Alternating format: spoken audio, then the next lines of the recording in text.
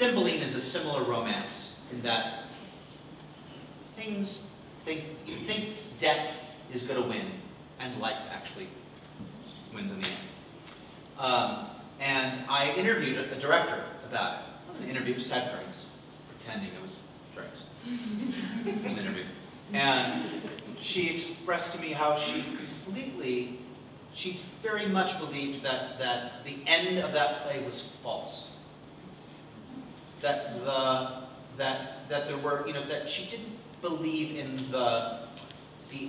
what I believed in the play, which was that I thought something changed, that some grace existed, and that grace was somehow, it was manifest in the play, and in Cymbeline it's manifest slightly through higher powers, but it really is manifest through the character of Imogen, the woman. So I didn't hire her. I didn't ask her to do the show. Not because I think she was wrong, I just couldn't support, I didn't know how to produce that. I wouldn't know what to say.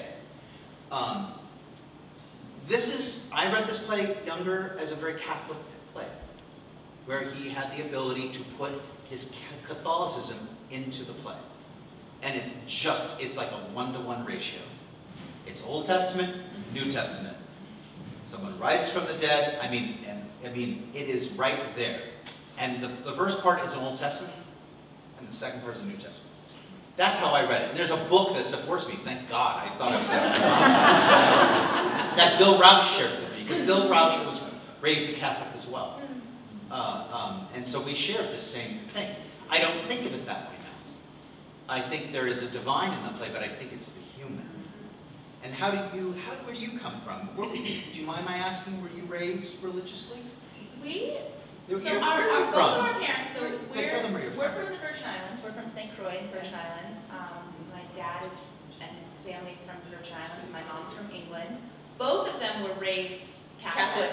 So both of our parents were raised Catholic. And we were not. And we were not. We were raised, like, we went to I'm sure when we were in the Virgin Islands, we went to Christmas at a Catholic church. We went to the big religious ceremonies, but we didn't go every week. And then we moved to Hawaii. And we found in Hawaii a Methodist church that had hula lessons. Yeah. We were like, free dance classes.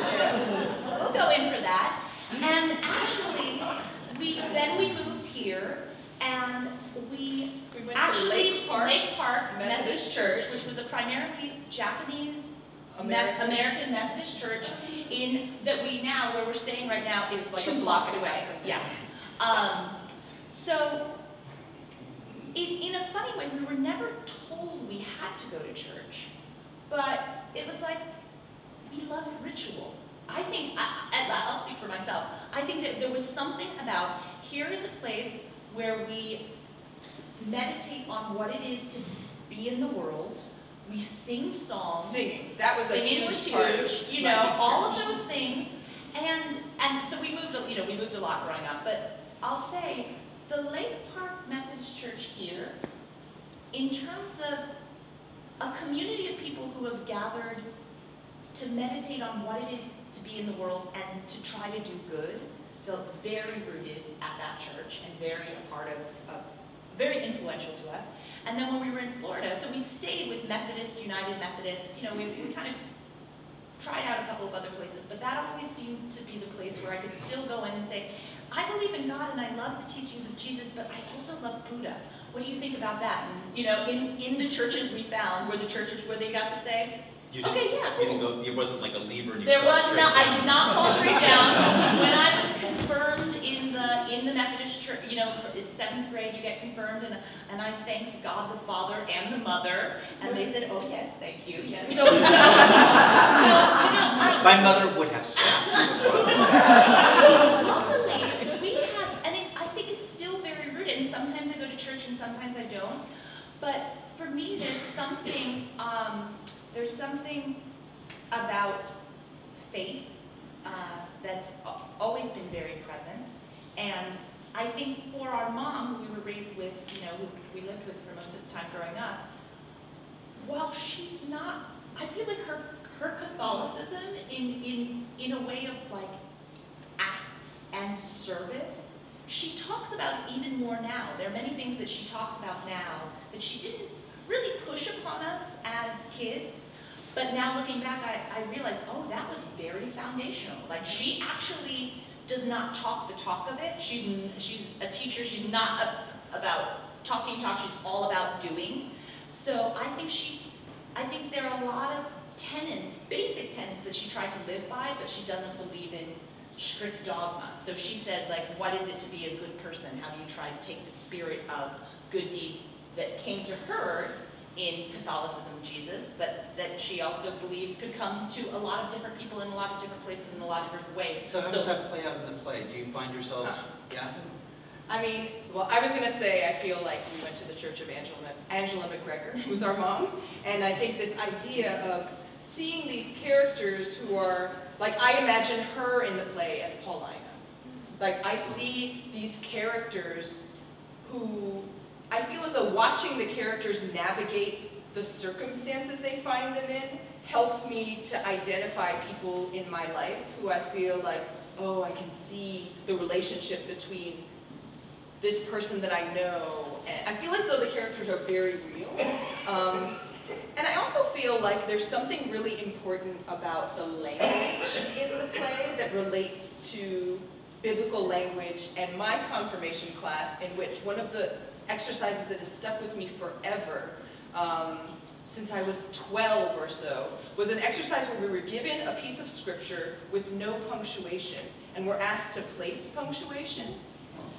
And depending on where we place the punctuation, the story was, it was like the stories were this far apart. And that has stuck with me as we are going through the language of this play and where the emphasis lies, and as we, you know, as the cuts are made to this play, what is still the truth of the play. And I feel as though that, not just a love of language, but an understanding of the power of language and the possibility of misinterpretation became so evident and clear to me in this exercise that stuck with me. I'll say to your, how does this manifest in the play? I was listening to NPR yesterday, and there was a whole series on awe and wonder. And I was supposed to take a 10-minute drive, and I just drove around for an hour so I could hear the whole hour-long program. And they talked about awe being something that often has an element of fear in it, but also that there's a vastness, and that you have to expand your mind to accept something that you didn't think was possible before. And wonder being a similar phenomenon, but that you want to go towards. You know, that awe sometimes makes you want to step back, and wonder makes you want to step forward. And I think that the religion, so there's a line of like, do good, try to do good in the world. I think that was a tenet. Love thy neighbor as thyself. I feel like there's some of those messages that were really put into our world, into our psyche, I'll say. But also the idea of believing in something that you cannot see. Believing in what is miraculous. And sometimes what is miraculous is actually forgiveness. Sometimes what is miraculous is personal transformation. And sometimes what is miraculous is that there are things I do not understand. I have some very smart scientist friends who are like at Harvard and MIT and the Broad Institute, and some of the, in ways that we can calculate, really brilliant people who always say, I do not know. We leave room for the possibility that there is so much more that is unknown than what is known. And so I feel like this play and our association with religion as we grew up leaves room for the miraculous, and that there are things that we cannot always explain,